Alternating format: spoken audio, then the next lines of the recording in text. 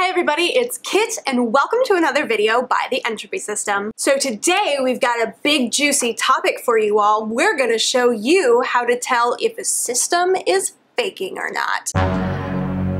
Just kidding, we're not going to do that because it's dumb. And unless you're someone's therapist or their doctor, not possible. We've addressed this in past videos, but we've never really dedicated a full video to it, and I've been seeing this pop up again on multiple forms of social media, so my blood is boiling, my heart is passionate, and I'm here to deliver this message to you all. And I get it. There's an appeal to wanting to start a witch hunt like this.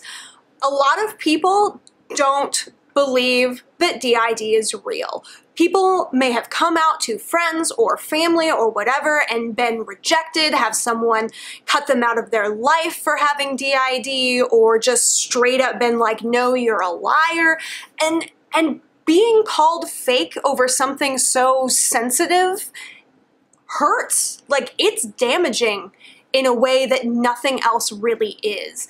And so if you who have been rejected and called fake can say, oh, this is what it actually looks like to be fake, so obviously I'm not fake. There's sort of a nice defense system feeling about that. But it's not okay. The wild thing to me is that when people are like, oh, this is how you can tell if a system is faking, it's all stuff that systems experience. So I'm going to go through a quick list of things that I have seen on these lists of how to tell if someone's faking, and just discuss the very, to me, obvious reasons of why this doesn't count as a red flag. One that I've seen on just about every single post is, oh, they're using the wrong terminology. They call their alters personalities, or they call it multiple personality disorder instead of DID. Some people, when they discover that they have this disorder or think that they might have this disorder, get really curious. They start researching, they start trying to find communities. Other people don't. Maybe they feel really nervous about this disorder because, gasp, there's so much stigma surrounding it. Who knew? Maybe they're really fresh to trying to figure out what this is and they haven't had good sources that they've come across yet. Maybe they're an older system and they got diagnosed when it was called multiple personality disorder, and that's just the term that they've used most of their life, so they feel most comfortable continuing to use it. The words that you use to describe your condition do not determine the reality of said condition. Next one I've seen is that their switches are too intense or too subtle to be real. DID is a vastly diverse disorder. There are, the basic diagnostic criteria that are the same between every system because that's the diagnostic criteria, but so much else is unique and personalized toward that system. There are systems who have switched on camera on YouTube whose switches are kind of dramatic, they shut down for a little bit, eyes flutter, it takes a long time. There are systems who have switched on camera who the switch is almost imperceptible.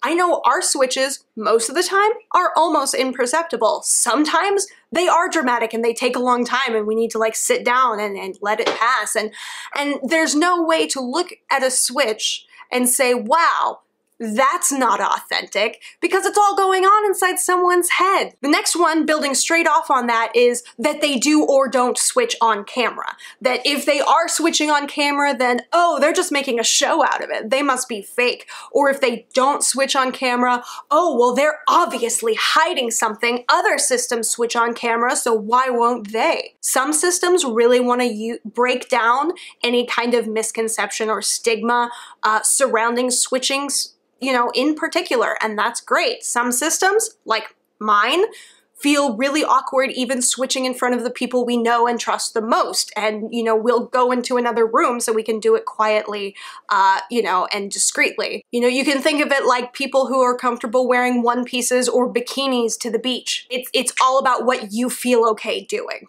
Another one, their alters are all so different from one another, too different, or their alters are all so similar to one another, you can't even tell the difference. Again, DID is extremely diverse. Alters are developed based on what the system needed to survive. Some systems need to have alters that are super different and dynamically diverse so that they can, feel extra separation from something, or that they can handle dynamically different situations that they get thrown into.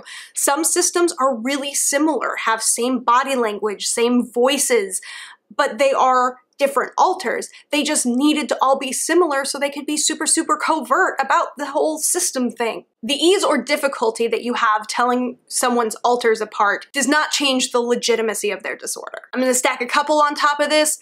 They have too many or too few alters. If someone has a ton of fictive alters, if someone has no fictives, though I've heard that a lot less than the argument that, oh, it's really easy to tell if they just have a bunch of fictives or if they're all fictives or whatever, that's some kind of red flag, when really it's not. It's not. Having or not having comorbid disorders.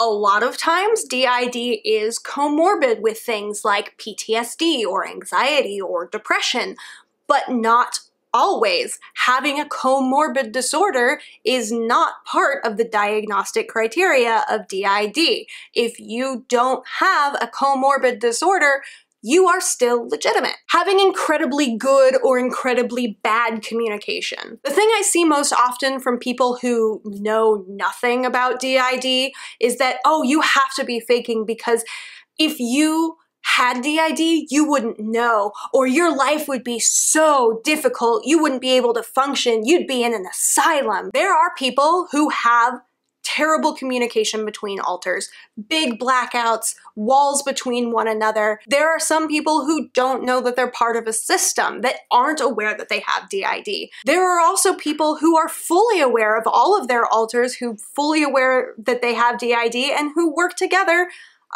functionally as a multiple. It's called functional multiplicity, and with therapy, a lot of systems can achieve this. Being super in the dark or super not in the dark does not determine a person's legitimacy. Stacking on top of this, people can go to work or to school, which they couldn't do if they actually had DID, or in reverse, well, they're just faking because they don't want to go to school or don't want to go to work, and you should be able to function as a system and get there. Again, that has nothing to do with real or fake or not. That just has to do with where you are developmentally in your system communication journey. Integrating or splitting too much. That person has new alters all the time. That can't be real. Or they just integrated a bunch of alters all at once. They're just trying to cover their tracks. Sometimes you can fuse a bunch of alters all at once because there was a big hurdle that you cleared towards your healing, and a bunch of them, naturally fuse together.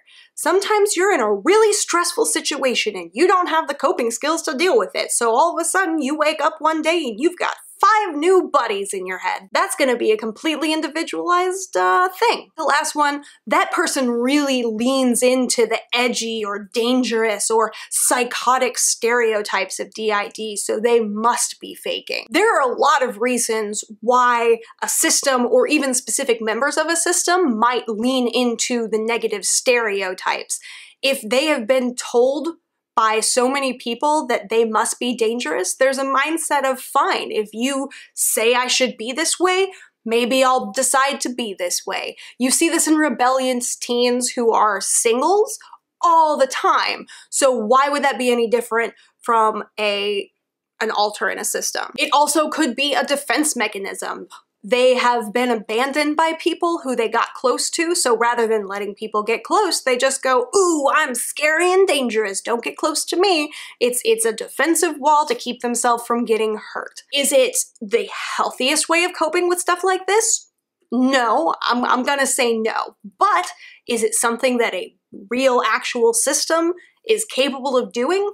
Yeah, absolutely. So all of this goes to say that there is literally no way that you can determine if a system who says that they are a system is faking or not.